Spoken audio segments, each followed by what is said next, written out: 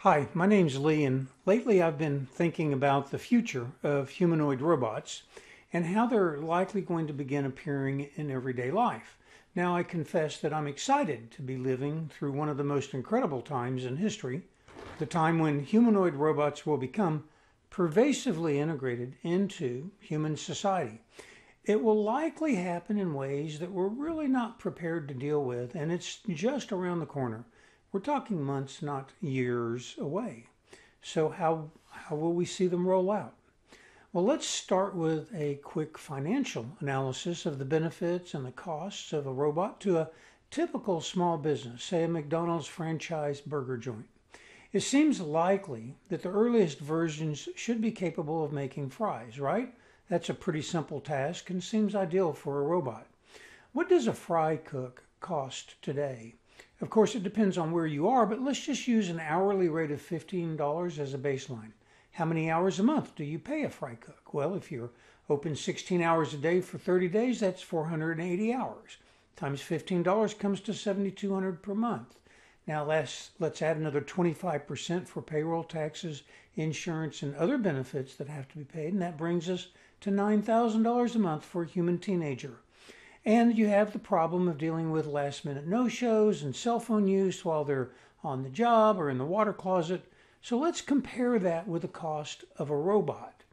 According to Elon Musk, Tesla plans to begin selling the Optimus robot in 2026. He's indicated that limited production for internal use could start as early as this year, with broader commercial availability expected in 2026. So, regarding pricing, he's suggested that an initial target range between $20 and $30 per unit is achievable.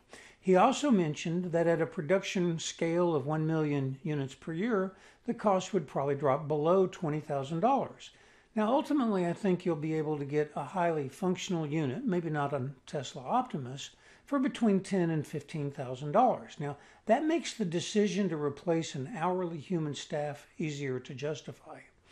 While Tesla has showcased Optimus performing tasks like dancing and handling objects, Musk emphasized that the robot is still far from its optimal form. It's currently using Optimus prototypes within its factories, and he envisions a future where these robots are widely adapted for a variety of tasks. So let's presume that the initial cost later this year or early 26 will be 30 grand. That means without considering maintenance and operating costs, the ROI for an Optimus compared to a teenager is less than 4 months. With maintenance and operating costs, the ROI break-even should be 6 months or less. In a few years, the ROI gets even better. Now, if I were a McDonald's franchise owner, what would I rather have, a human fry cook or an Optimus robot? Of course, we're not factoring in any costs for the consideration of repairs and downtime and recharging, etc. Look, the reality is that at least for a few months, maybe for a few years, people will come to my McDonald's to watch the Optimus make fries, and I should get a bump in sales. Now, that won't last long, as people will quickly become bored with robots, but at least initially, the novelty effect should be good for sales. Let's be honest, if you can replace a human teenager and get a positive ROI in less than 6 months, you're going to replace pretty much every one of them that you can in your burger joint, right? It's simple math. Humanoid robots will lower the cost of operation and probably increase the consistency and the quality. Now let's consider a couple of other simple businesses. How about a lawn care company? How hard is it to run a string trimmer or a leaf blower or to push a mower? What about delivery companies in central business districts, restaurants and attorneys, that kind of thing? Imagine a local sandwich shop having a delivery humanoid with brand identification printed on it, delivering lunch. Now, would that be great marketing? Probably initially. How about nursing homes and elder care facilities? That's difficult work for sure.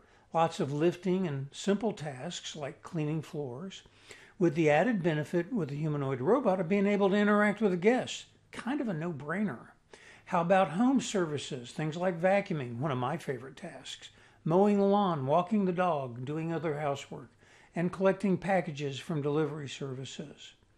And think about the companionship angles. Have you ever interacted with ChatGPT?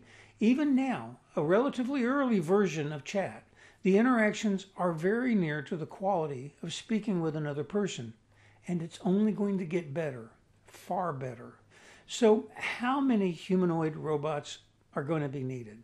Certainly millions, probably billions, maybe over time even tens of billions. Now, the changes to society will of course be beyond significant, but that is a topic that is actually beyond the scope of this particular deeper dive. It's something we'll have to come back to at a later time. For people, there will certainly be lots of need for repair technicians, training schools, etc. Now that means that all the displaced fry cooks will need to significantly update their skill set, but there will be lots of demand.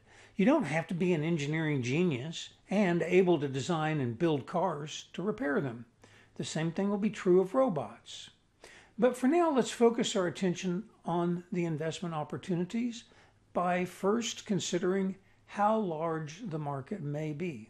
And before I begin, note that I'm not a stockbroker or an analyst, and the information that I present here is solely for your assistance in developing longer-term strategic thoughts that you should discuss with your licensed investment professional before making any investment. So let's look at some humanoid robotics market share or size projections. The global humanoid robot market is expected to experience incredible growth in the next 25 years. Now, the forecasts vary widely depending upon the assumptions that you put in place. But by 2030, the projected range in terms of sales is anywhere between about $4 billion and $15 billion. Not really all that much. By 2035, the forecasts suggest a market size of anywhere between 38 billion, that's on the low end, and almost 5 trillion on the high end. And by 2050, longer-term projections estimate that the global market could expand to be as large as $24 trillion, depending on how widespread adoption is across both industries and household. So regardless of the projection, the fact is that the growth in humanoid robot sales will simply be huge. Now let's talk about Tesla's position in the humanoid robot market. Tesla is developing the Optimus humanoid robot, and that positions them as a significant player in this emerging sector of humanoid robots.